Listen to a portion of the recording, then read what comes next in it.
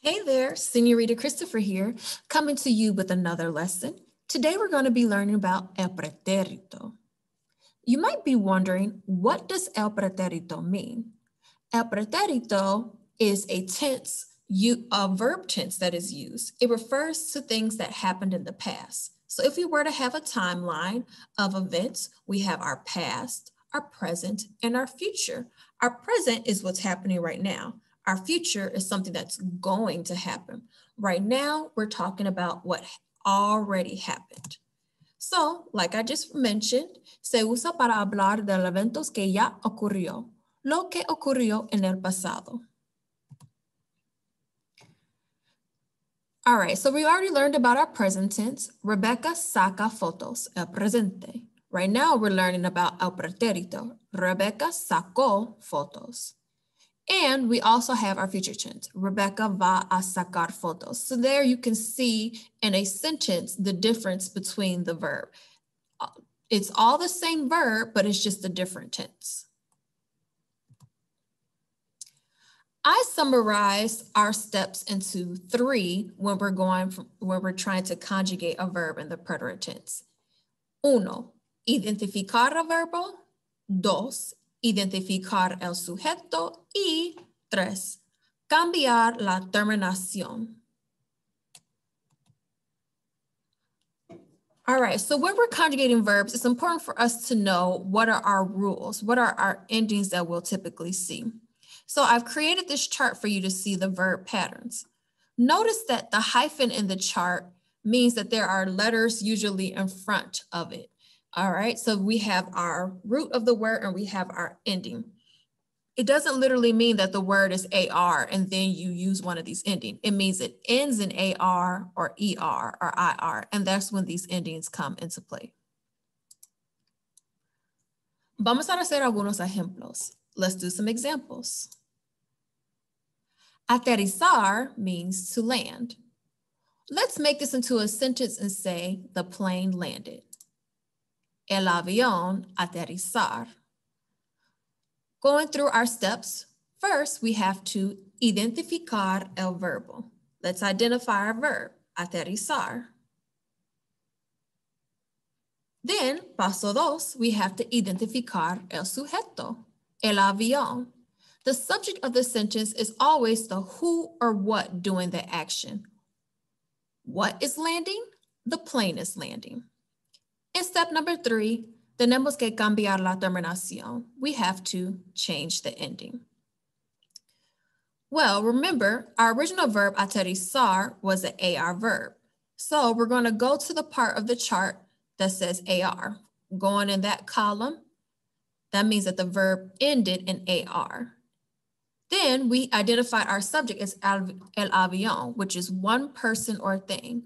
Whenever the subject is one person or thing, our ending is going to become O with an accent mark. So again, we changed our ending from aterrizar, we removed that AR and we replaced it with O, aterrizó. Now, I know that can be a lot to take in, so let's do a few more examples.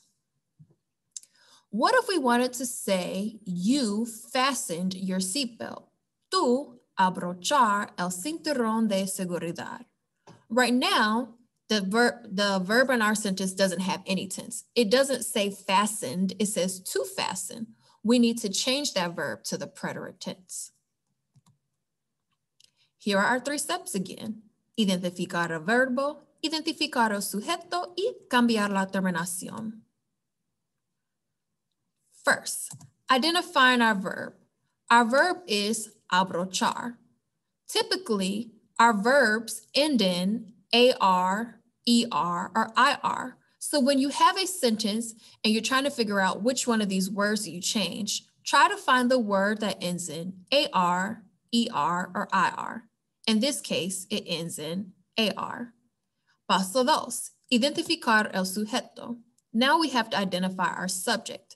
Our subject, who is fastening their seatbelt? Tú. That's the person that's doing the action, tú. Now, we're going to change our ending.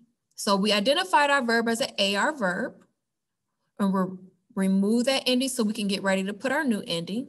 We're using the AR part of the chart because it originally ended in AR and our subject was tú.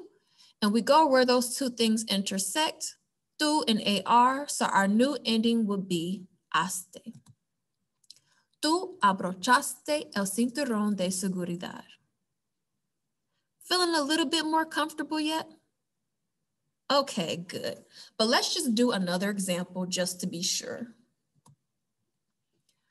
Pasar por el control de seguridad. Going through security. You want to say that the people went through security. Let's do the example. Los pasajeros pasar por el control de seguridad. Take a moment and think. Which one of those words in that sentence will be el verbo? Identificar el verbo.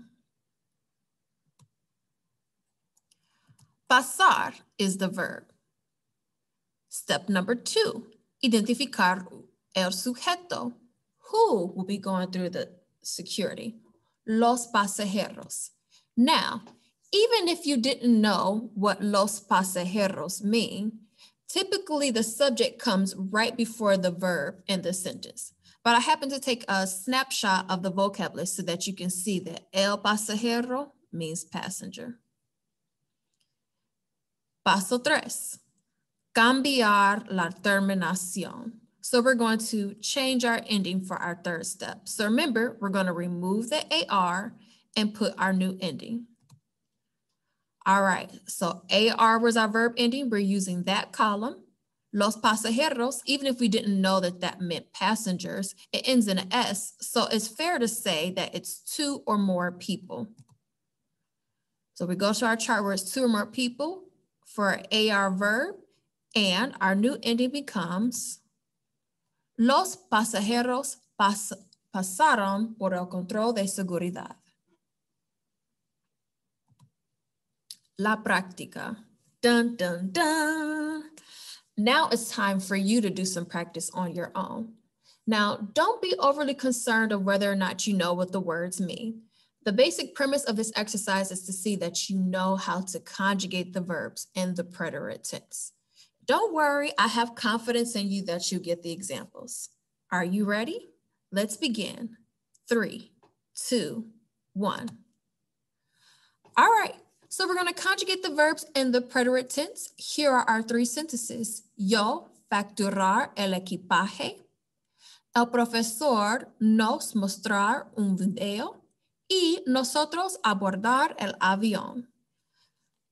And just to give you a little bit more assistance, I've taken a screenshot of our notes and put it in the corner for you to be able to conjugate.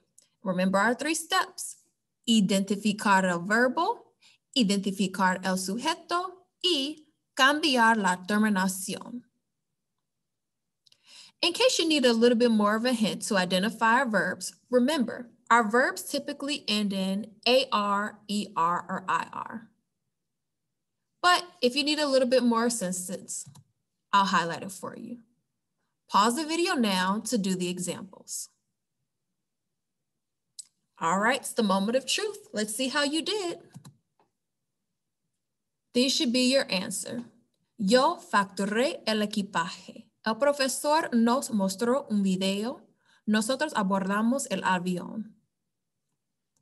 All right, that's the end of our lesson. If you have any questions, please feel free to leave a comment, or you can email me at señoritachristopher@gmail.com, and I'll be happy to assist you. All right, if you like this video, stay tuned for more. Like this video, and also you can subscribe to my page to be notified of other videos in the future. Thanks so much, guys. See you next time.